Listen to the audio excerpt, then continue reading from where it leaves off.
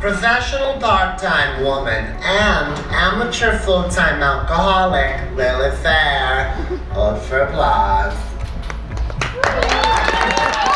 All the time, people approach me with questions about decoding the feminine mystique. What is it about me that makes me so sensationally ladylike?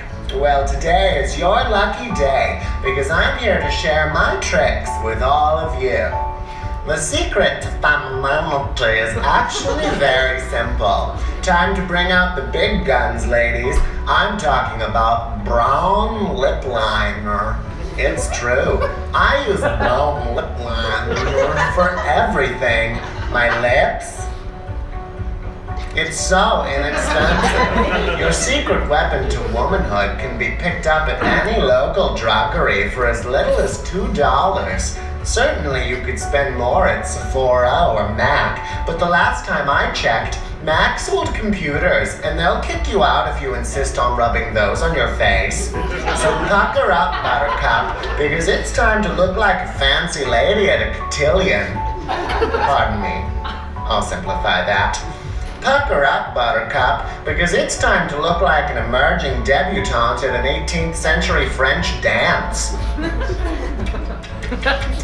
Oh yes, thanks to brown LeBlanc, I look like I've been sucking on a fudgesicle.